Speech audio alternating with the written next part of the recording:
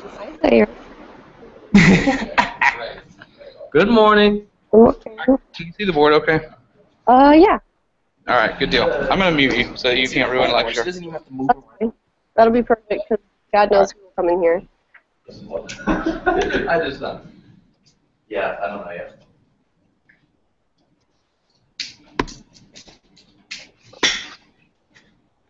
John, will you look over my lab? Sure.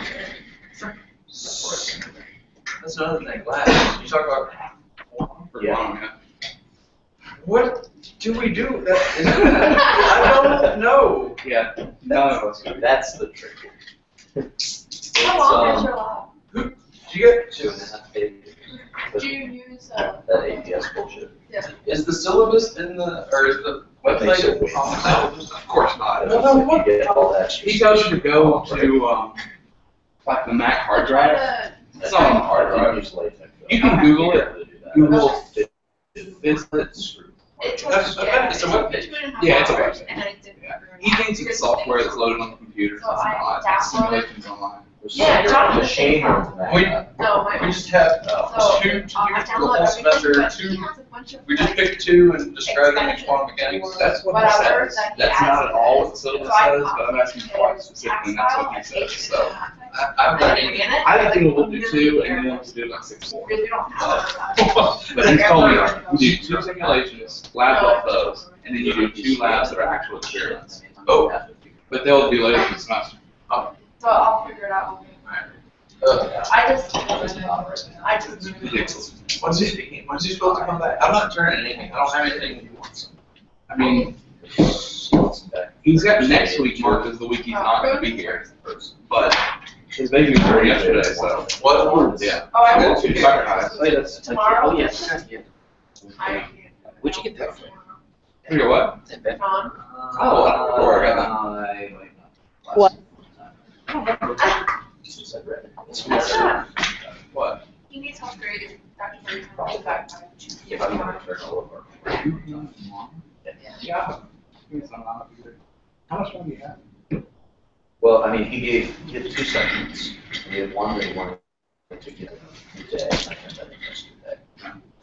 Just now. Plus Monday night. Yeah. That's a bigger section. You got it. Well, I mean, 2 weeks it wouldn't be the end of the world if they didn't get it to him. still, yeah. Does he review your letters? Who on? Your letter? Oh, yeah. I haven't gone. Is it really? All you have. You'll get it.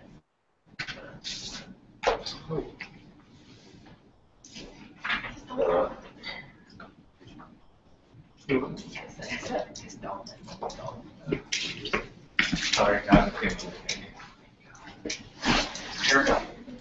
Oh yeah, I just told John.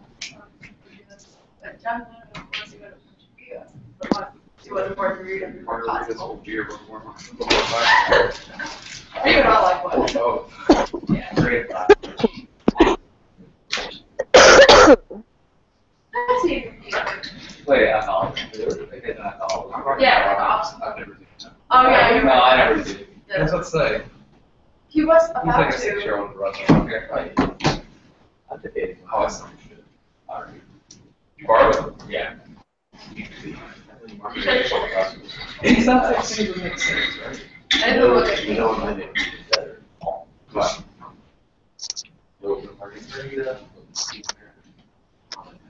Yes, yes. Glad you mentioned that. I got the font. Go ahead.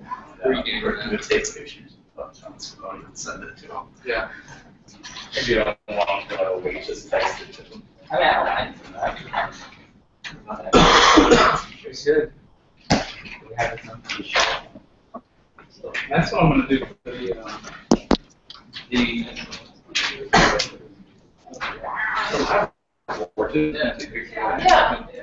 Oh, yeah, I read some of this. I guess is what my thing was. Yeah. So No, it's worse. How much Usually was the same when you exact save thing. it? Really? the thing that you downloaded yesterday that you couldn't install was You got more? it's one that You you may made ask after. her if you want to download Jesus. Yes. Yeah. I just like, yeah, I just. Yeah. No, that's all comes coming, but. So Oh, that's when it comes.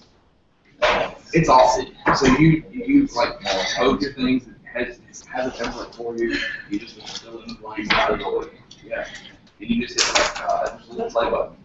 Publish. Because that took PDF and there's your paper formatted. It's pretty I nice. saw the Snapchat. That was Christopher. Oh, yeah. You're not far into the way to it now.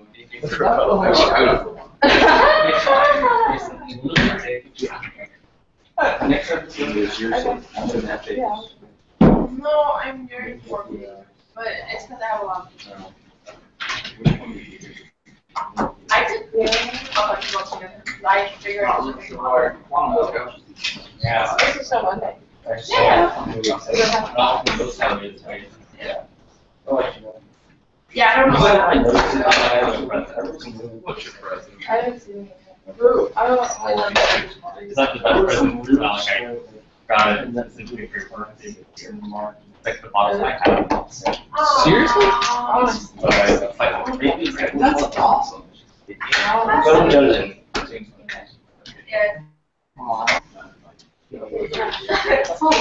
Yeah. Start final.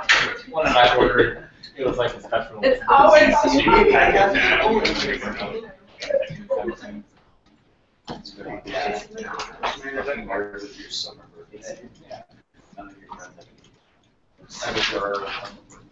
Oh, so you weren't, yeah, I can't get it. Or it's probably 3 minutes.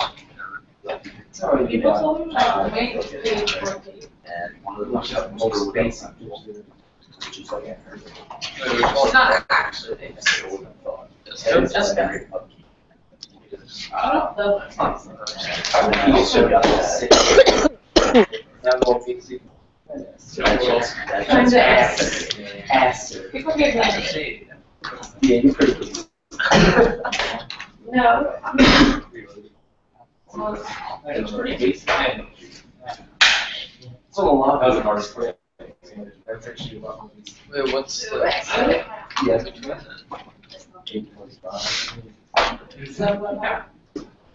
You see That's a what lot. he's So, yeah, I should probably start this. So, in the text that I opened yesterday, I don't know how I said those. It was a horseshoe. Which is like the marketing. Did you go off? I think right. But I went to I know, earlier today. You got You your should- you got your before 10 o'clock. It's one of those. It's been a very consistent pattern, hasn't it? But it's.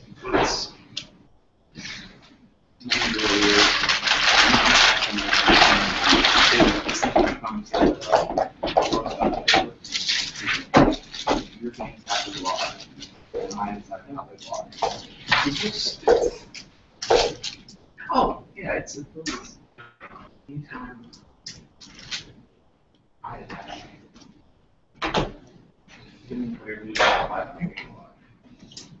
Regardless of what.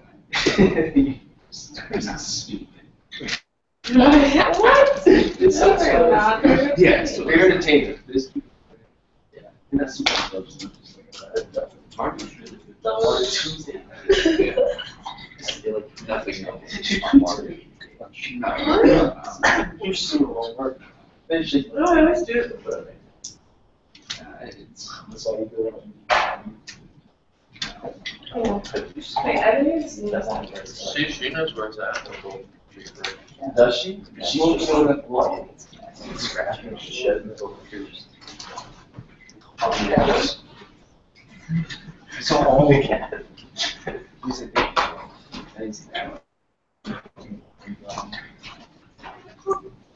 Wait, I like this one. What's your name? Really possible.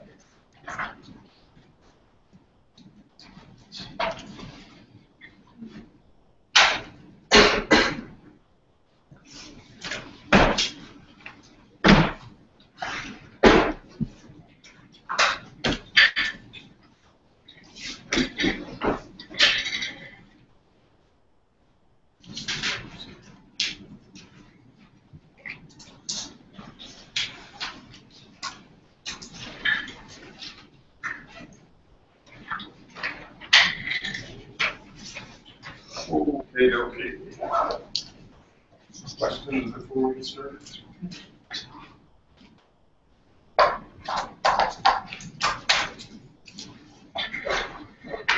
All right, so let's see, last time we were talking about plane waves.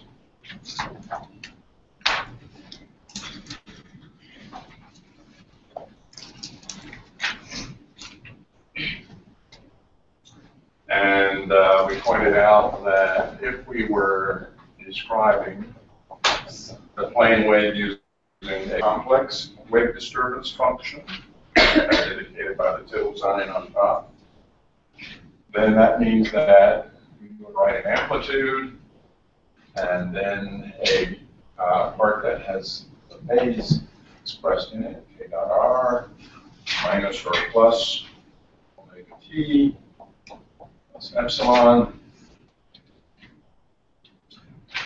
where the k dot r part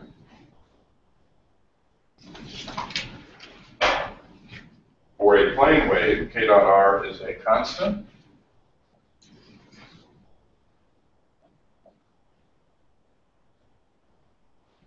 For any points that are located in the plane, taking the dot product between the propagation vector and any point in the plane would give us the same constant value.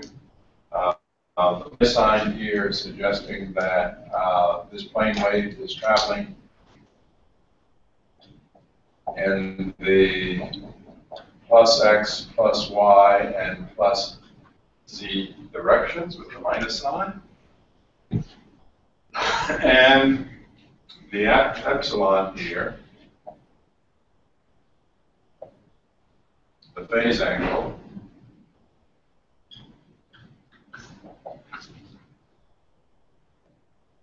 only takes on meaning when we have to make a relative comparison, i.e. compare the wave disturbance to another wave, or compare the disturbance to some coordinate system that we attach to it. That's the only time that phase angle will take on meaning. Or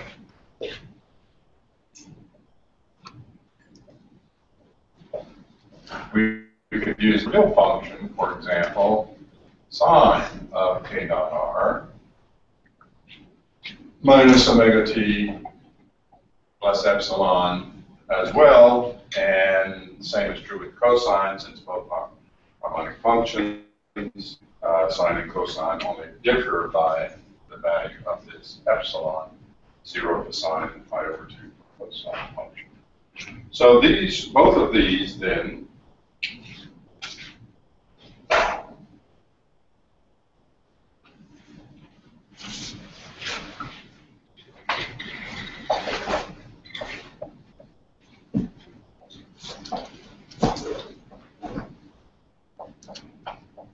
will satisfy the three-dimensional differential wave equation,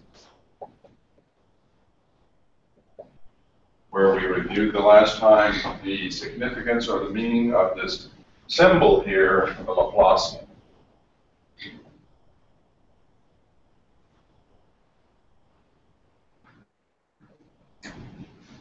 A symbol that tells us the operation we want to take is that of a second derivative.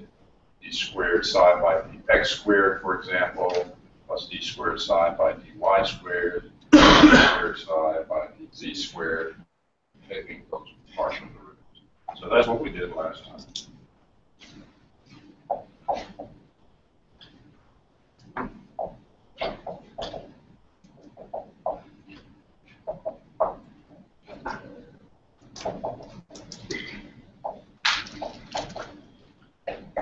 However, if we're using a spherical coordinate system to characterize the wave disturbance, then of course it's natural to ask how is it that the wave disturbance is different or represented in the case of a spherical coordinate system.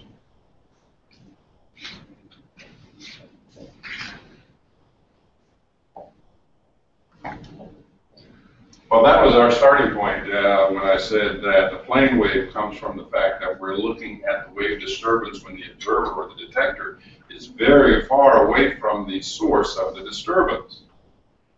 And so for the spherical wave, I started out by saying we had a source here, and then we had these wave fronts that were traveling in all directions, and as Peter referred to, Richard Cook does a better job here.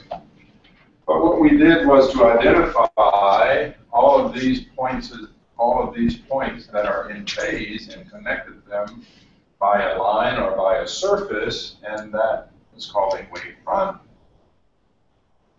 In the case of the plane waves, this characterizes a wave front, whether that's a constant.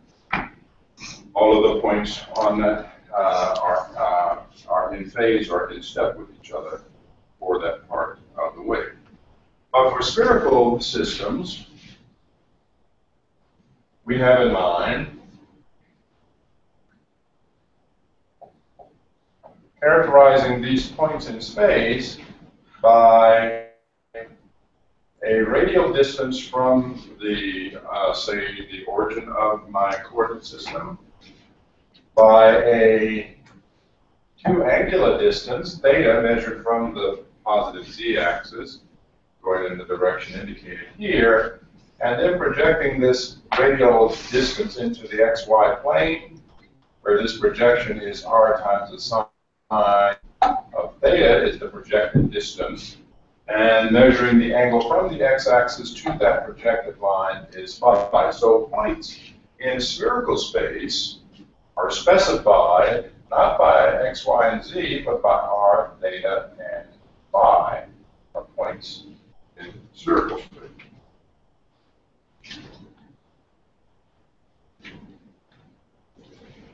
Now, of course, you can easily relate these two from the fact that if you look carefully here, you see 2 right triangles. This angle is 90 degrees, so therefore this is a right triangle. This side is z. And then when we draw parallel to the y-axis, this angle here is 90 degrees, and this is a right triangle. And therefore this is x and this is y. So from those 2 right triangles, you can see the relationship here between spherical and Cartesian. From the right triangle here, we see that x is equal to, well, from the right triangle, the hypotenuse is r times the sine of theta, and then this side here is going to be the cosine of phi. And for y, from this right triangle, y is equal to the hypotenuse r sine of theta, and then the sine of that angle, phi, like so. And then from the other right triangle, we can see that z is simply equal to r, the hypotenuse times the cosine of theta is the relationship between the spherical and Cartesian points in space.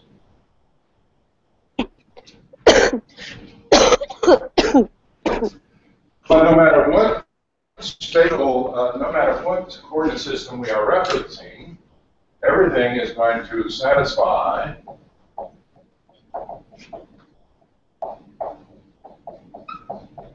that wave equation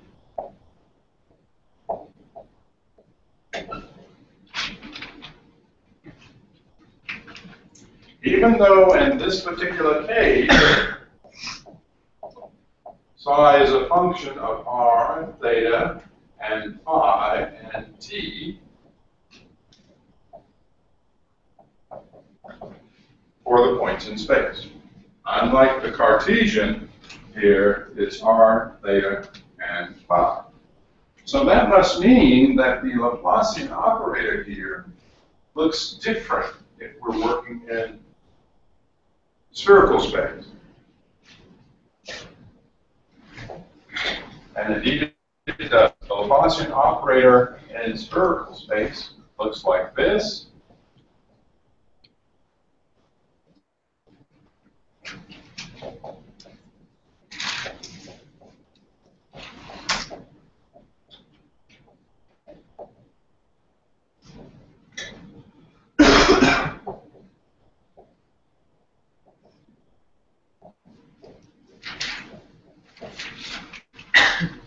That's the Laplacian operator in spherical space. And in calculus, you have to work hard with the transformation in order to go from Cartesian to spherical space with that Laplacian operator. But there's something called the Jacobian of the transformation that gives you all the special factors that you need to get it right. You don't need to know that. I don't remember it. I took calculus a century ago, so I don't remember all this stuff. But I do know where to go and look up this definition of this symbol, and that's what I do when I need to use it, and that's what I expect you to do. Don't expect you to remember anyone other than one for Cartesian space. That's pretty simple. But for circle space, I'll look it up when I need to use it. So that's the first thing. The other thing is that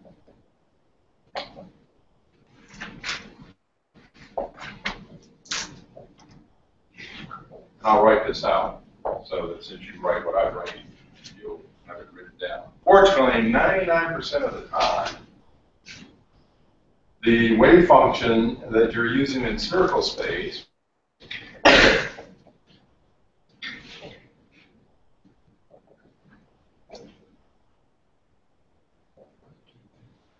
have what's called spherical symmetry. Spherical symmetry simply means that there is no angular dependence to the wave disturbance.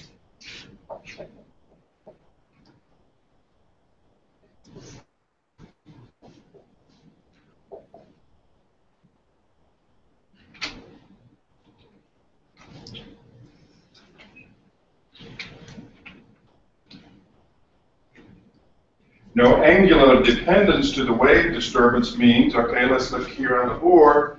Here is the point in space we're interested in. So if there's no theta dependence, that means as theta changes from 0 to pi, which is its possible range, that the wave function that's characterizing this point will be the same value for all of those points that will be mapped out in going from 0 to pi. There's not going to be any difference, which is what you see here. If we go from 0 out to out to pi along here where r is the same value here, and all we're changing is our theta, you see we're on a wave front, and that disturbance is the same everywhere. And by the same token, if we do this now, change phi from 0 to 2 pi, which means we're going around like this. Once again, for spherical symmetry, it means that we're here, and we're going around like that, so we're still on that spherical shell, and therefore nothing changes. So spherical symmetry means that mathematically, we would characterize spherical symmetry by saying psi of r, theta and phi, and t,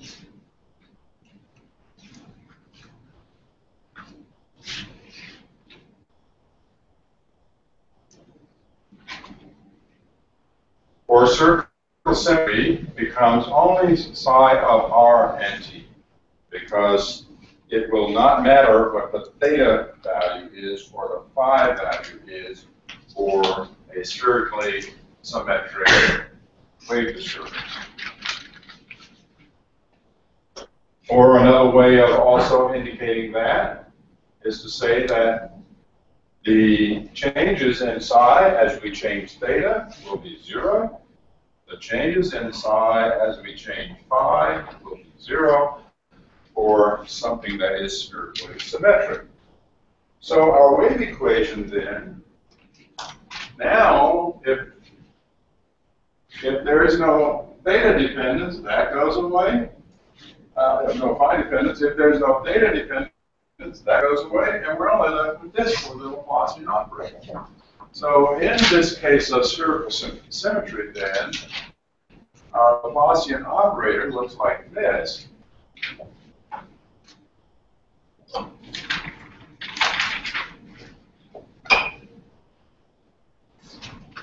And when we operate, use the operator to operate on a wave disturbance psi, which means we put psi to the left of that symbol, take the derivative as shown.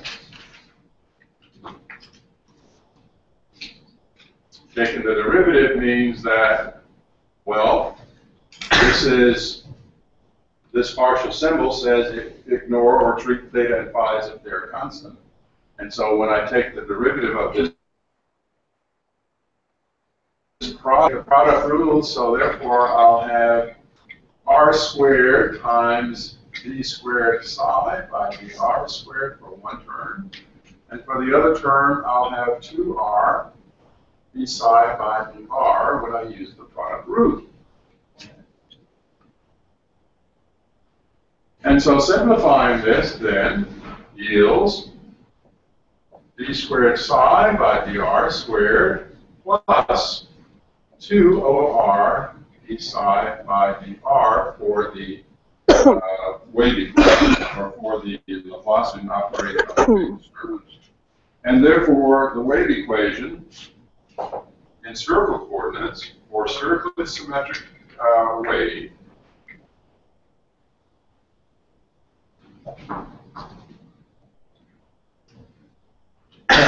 which is what you will be using 99% of the time for a spherically symmetric wave, is going to be d squared psi by dr squared 2 over r d squared psi by dr squared d psi by dr is equal to 1 over v squared d squared psi by dt squared is what we have for the wave equation for a spherically symmetric wave.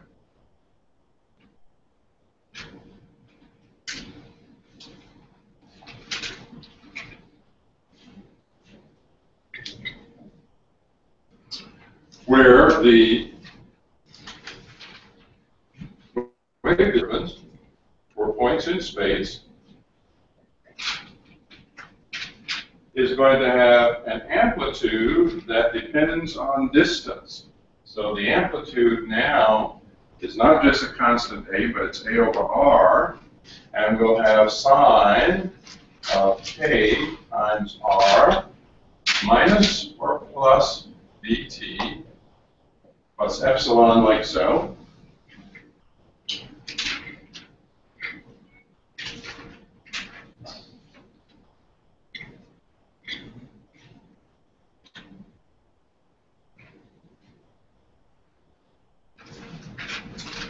This looks awfully close to the expression we had for the plane wave, but not exactly. Here's the plane wave here.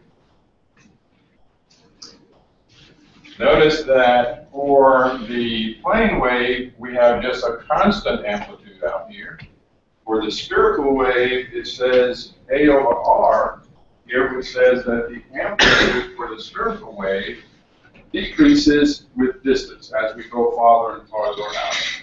A decreasing amplitude with distance suggests that the energy associated or transported with this wave disturbance is going to be proportional to 1 over r squared, since energy is proportional to amplitude squared.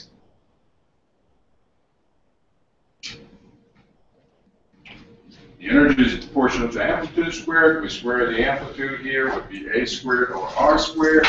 And so as we're going farther and farther away from the source of the spherical wave, as we're getting farther and farther out, the energy is decreasing as 1 over r squared. So that's one difference between that and the plane wave. The other difference here is that in the plane wave, k dot r here is going to be the dot product here having k having 3 components, r having 3 components. Over here, this is not k dot r, this is k times r, where that's the magnitude and the distance. Magnitude and the distance, that's vector and vector, magnitude and the distance. On a wave front, though,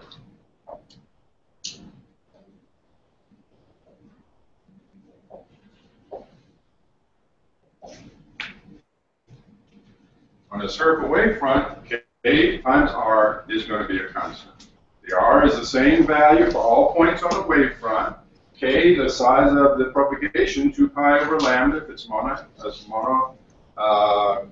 monochromatic wave, then lambda is a constant too. So K times lambda is a constant for a wavefront.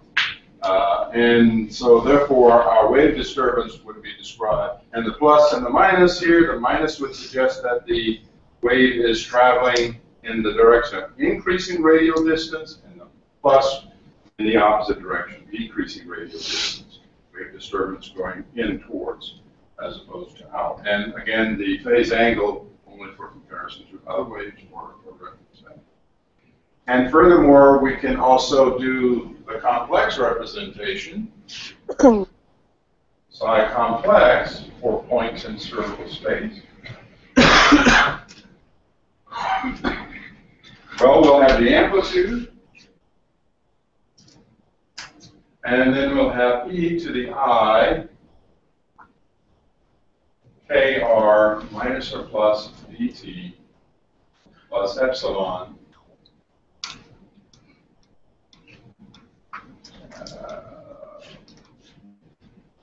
actually, the k doesn't multiply the epsilon, so I need to put another thing here like that. Okay.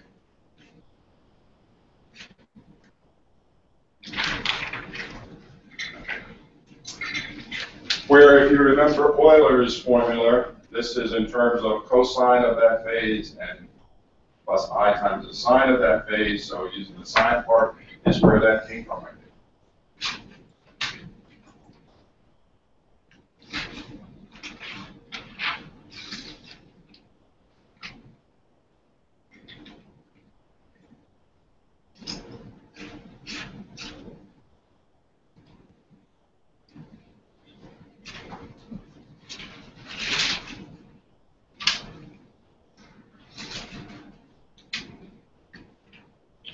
All right, the only thing that's left is a cylindrical. Plane wave, Cartesian, circle wave, circle, cylindrical. So let's take a look at this. You can already guess that the main thing with the cylindrical wave is going to be the fact that the Laplacian operator will look different than it does for Cartesian, or for rectangular. Otherwise, you've got a wave equation that's going to have the same features as we have there, derivatives with respect to space and derivatives with respect to time.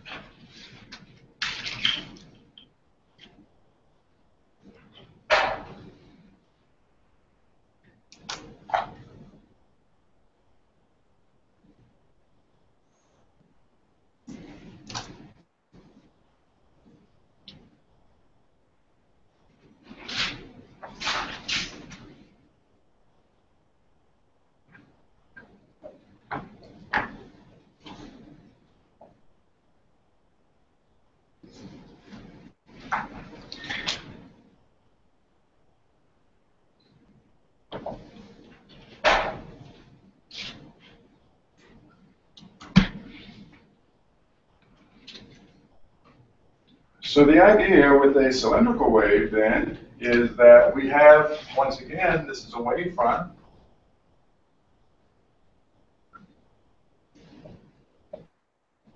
Which mean all the points on this wave are in phase with each other, are in step with each other. And so I'm showing here 3 different wavefronts, although there are an infinite number of them that you can draw.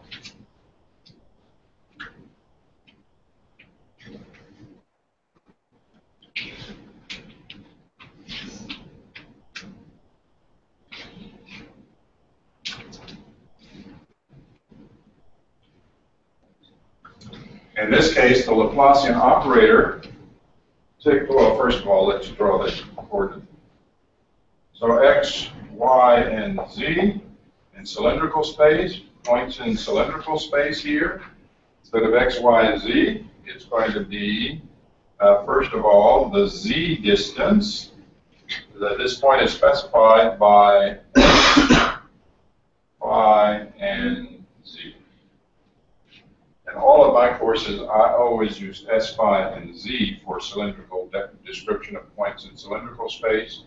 And multivariable, and sometimes in other textbooks, they call this R and theta, for example. But I'm consistent because when I'm talking about spherical coordinates, theta is the angle that I reference in the xy plane. And so therefore, I want to keep that same symbol as I reference if I'm in cylindrical coordinates and not switch it over to theta, even though it's arbitrary. You can call it anything you want. But I try to stay consistent. And therefore, S being the radial distance here out to this point is not the same thing as the radial distance R, which goes from the origin to the point in space. Therefore, I use this different symbol S for that in all of my courses. And other, you'll find some textbooks will be consistent and stick with this. Phi is then measured from here. So points in space, in cylindrical space, are characterized by radial distance from the origin in the xy plane out to where the point is projected in the xy plane. And the S distance is indicated here. And then the phi angle is, as always in my case, measured from the plus x-axis going counterclockwise all the way 0 to 2 pi is its variation. And then for the z parameter, it's the distance from the xy plane up to the point in cylindrical space. And so once again, if you needed to do the transformation, there is a right triangle that you can see here. The right triangle that you work with for the transformation, there's a 90-degree angle. If I go parallel to the y direction. So this is the y, this is the x, and the corresponding transformation equation then is going to be x is equal to s, the hypotenuse, times the cosine of phi. Y is equal to s times the sine of phi, and z is equal to the same z in Cartesian space, are the transformation coordinates for cylindrical. So the Laplacian then in this cylindrical space takes on the form 1 over s, partial with respect to s, of s times the partial with respect to s plus 1 over s squared, partial squared with respect to phi, and plus partial squared with respect to z is the form that the Laplacian takes. And again, these 1 over s and 1 over s squared and that stuff comes from the Jacobian of the transformation. All you need to know about that is that these have to make dimensionally this whole thing correct, dimensionally. So if you know that this dimensionally means 1 over length squared, since it's d by dx squared, 1 over length squared, each one of these terms have to be equivalent to a 1 over length squared. So here, this is dimensionless because this is s meters in the numerator, meters in the denominator, and here's where your s squared comes from. Here, or your length squared. Here, length squared is in this term because that has no dimension, and length squared in the z term. And so that's the thing that has to be kept correct, and what the Jacobian transformation does for you when you learn how to do that stuff in calculus. So for cylindrical symmetry then,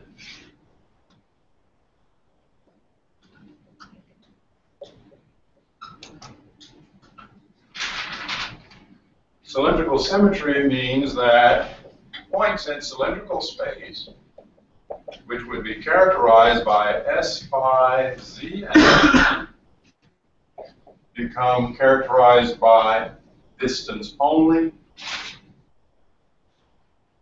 and there is no dependence, and there is no z dependence. There is no phi dependence, there is no z dependence. If you're looking up here on for what I have drawn here for a wave disturbance here, if z is in this direction here, you can see that as you are going up along here, you're still on this one wavefront, and there's no difference between the point here and the point there. The wave disturbance looks all different.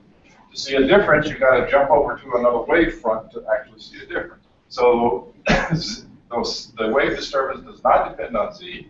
It doesn't depend on phi. Phi means going up and taking this point around here. So this is phi moving around there, and there's no phi. So cylindrical symmetry means that the wave disturbance depends only on how far the radial distance is from the origin. And so therefore, our wave equation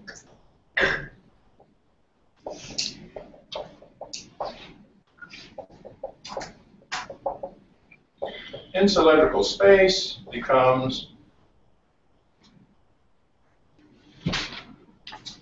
there is no phi dependence, there is no Z dependence, becomes del squared psi is 1 over S d by ds of S d psi by ds is equal to 1 over v squared d squared psi by d squared is the wave equation in cylindrical space.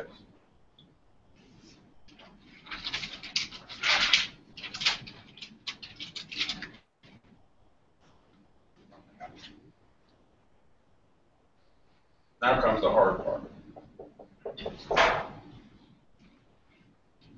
I already told you that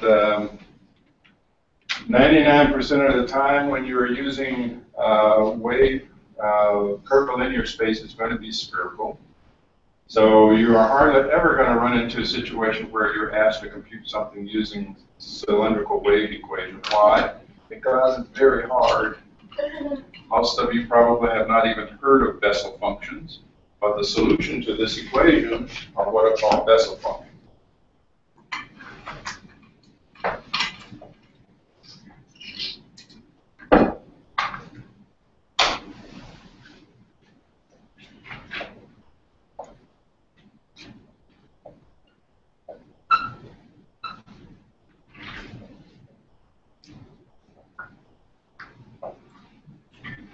Solutions are Bessel functions. If you know anything about a Bessel function or have heard of a Bessel function, there are two types of Bessel functions. Just like there is a sine and a cosine, there are two types of Bessel functions that end up being used to represent the solutions to the wave equation.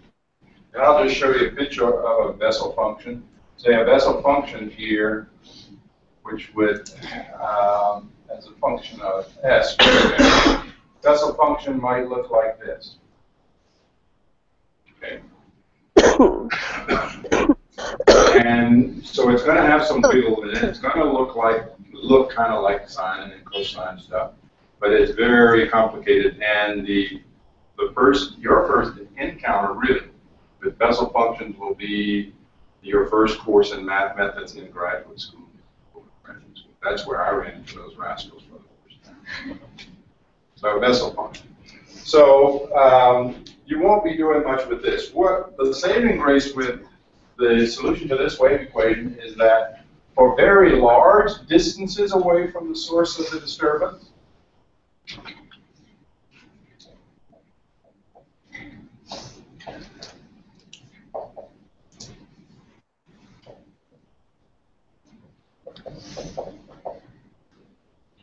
that the wave function can be characterized by an amplitude all over the square root of distance times the sine of ks plus dt plus epsilon, like that, or very large distances away.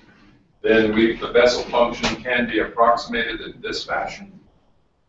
And you can see here how having this square root of s here would modulate or decrease the amplitude as you're getting farther and farther out away from the source.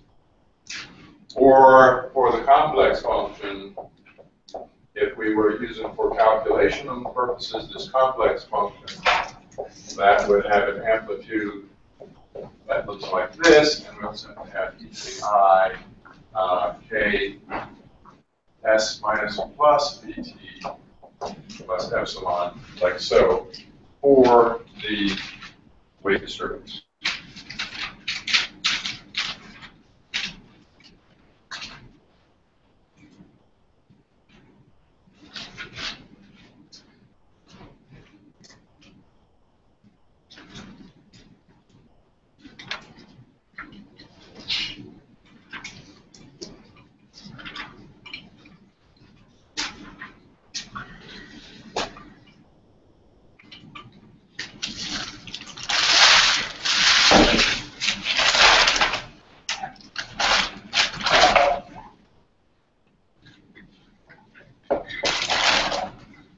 So the last thing to touch upon before we move on to chapter 3 here is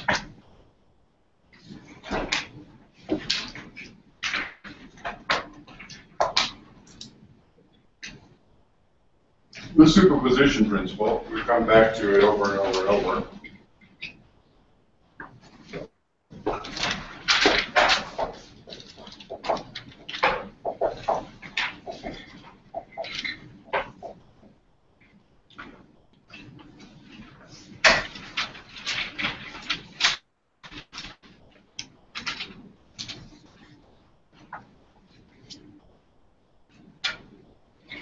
Superposition principle, as it refers to addition of vectors, basically is vector addition, finding a resultant vector. Finding a resultant vector when we have quantities that are represented by the vector, simply say, okay, well, we look at all of these vectors that are interacting on some object, and we come up with a resultant vector, and we make the statement that, okay, the resultant vector is going to produce a certain physical action, but I also know that those very same individual vectors that went into producing that resultant will also produce that same identical action.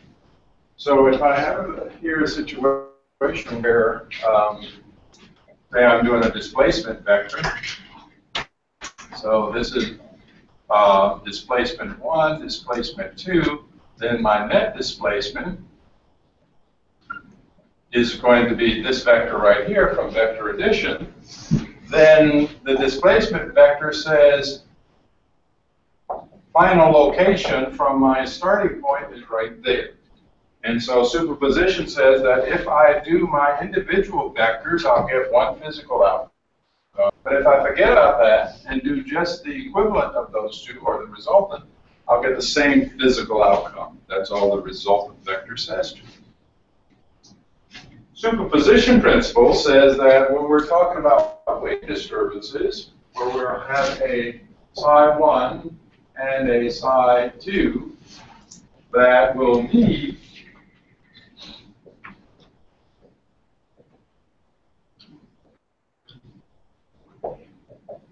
at the same point in space, when they meet at the same point in space, that what happens to them is that they combine like vectors.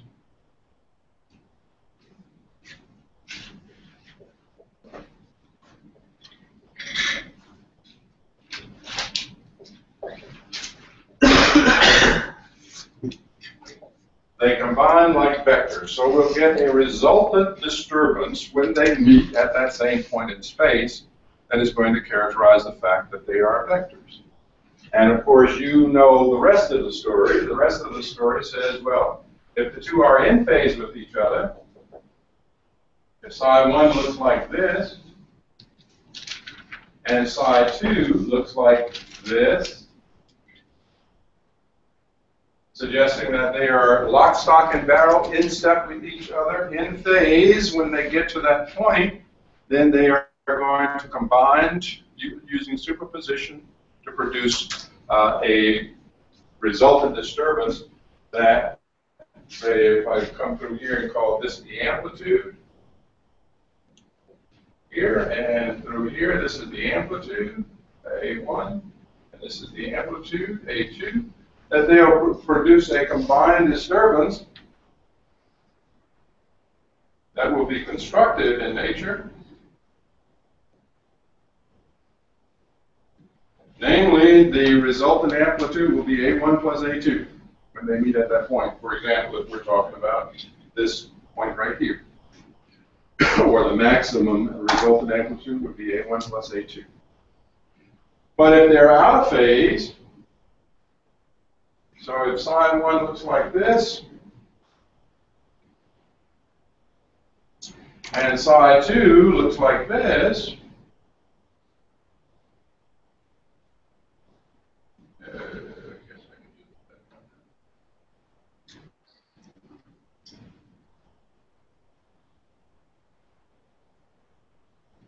so if they're out of phase like that, then here you see this is A1, but this is minus A2.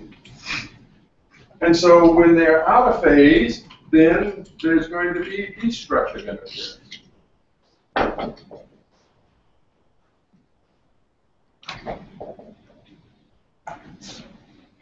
Which simply means that the resultant disturbance that you get is going to be less than what the sum would be, because you're taking the difference. You're adding these wave disturbances like they are vector quantities, like they have plus and minus for that addition property. So that's the superposition principle. I introduced the superposition principle because there's a section in chapter 2 about phasors and how convenient it is when you have 2 or 3 or 4 or 5 wave disturbances and you've got to add them. Then the phasor represents a very convenient way because it looks just like adding vectors, head to tail, head to tail, head to tail, once you construct the phasors. I'm going to skip over the phasor stuff right now, and when we need it or want to use it, we'll come back and refer to it, but I simply want to tell you why it's there. Okay? All right, very good. So that takes care of that.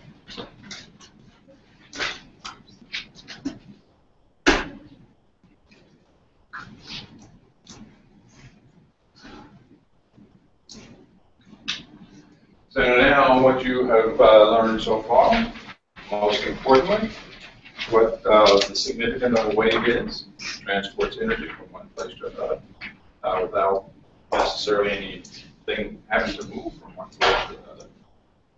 Something has to be disturbed. In the case of the waves we're interested in, it's the electric field and the magnetic field that's disturbed. We also have a wave equation that characterizes gives us the physics and the mathematics behind how to calculate and predict things with these wave disturbances, the wave equation. So whether we're working with the wave equation in Cartesian space, or in spherical space, or in cylindrical space, we don't care. It's all the same thing. Just maybe a little bit more challenging to work in one space than another, but it's all the same thing. So what we are going to move, turn our attention to now, is the physics behind the optics. That is, those parts of classical electromagnetic theory that are important for understanding of optics. And that's the discussion of chapter 3.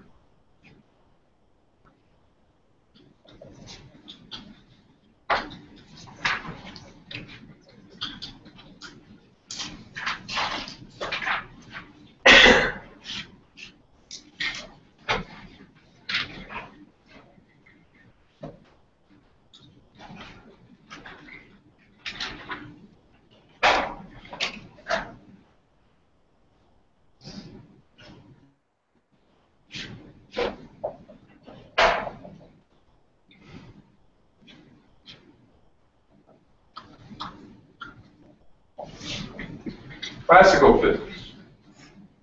Classical physics, we're talking about things that move slowly, things that are large. We're talking about classical mechanics and electricity and magnetism is what should come to your mind when you hear the word classical physics.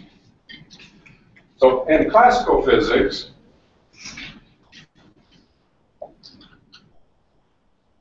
light is treated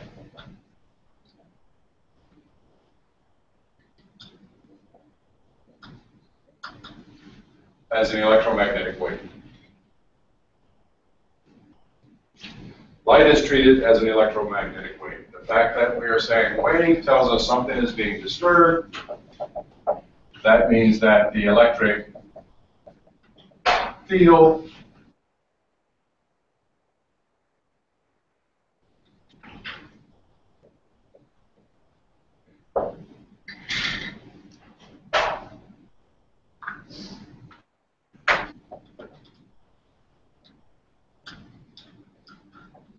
are disturbed. Are disturbed is just another way of simply saying that they take on a time dependence.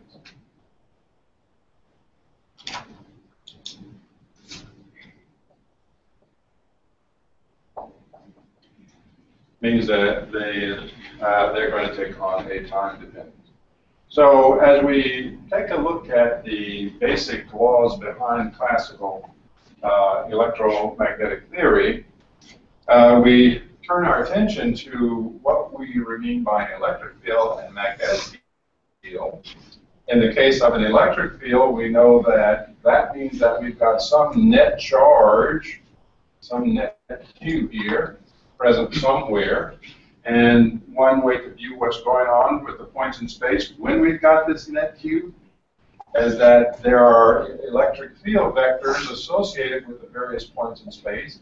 And sometimes we can draw these lines of the electric field, idea that came from Michael Faraday, these lines of the electric field to help us visualize a little bit about what's going on with this, with these points in space.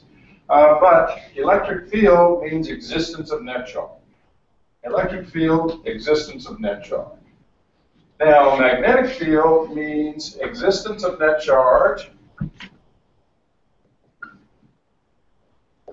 and it's in motion. So therefore, if we got a charge here, and this charge is moving, say in the direction off to the right here, like so, then that means that the lines of the magnetic field now are going to be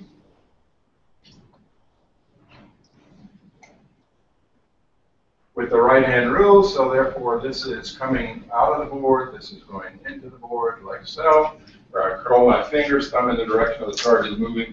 These are the lines of the magnetic field. And so if this is moving at a constant v, the lines of v, or v itself associated with the points in space, will have no time dependence if it's moving at a constant v. If this is not moving, E will have no time dependence. However, if this is moving, then not only does E take on a time dependence, because the charge is over here now, a different distance from that point.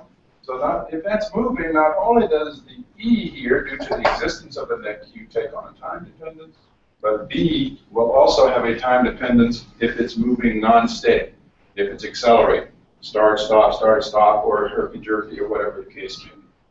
We'll pick up from here next time and continue on with basic laws of this.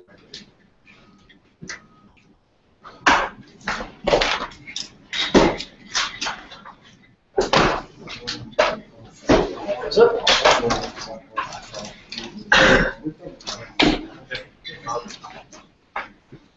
Really like games. Yeah. I only have scheduled life.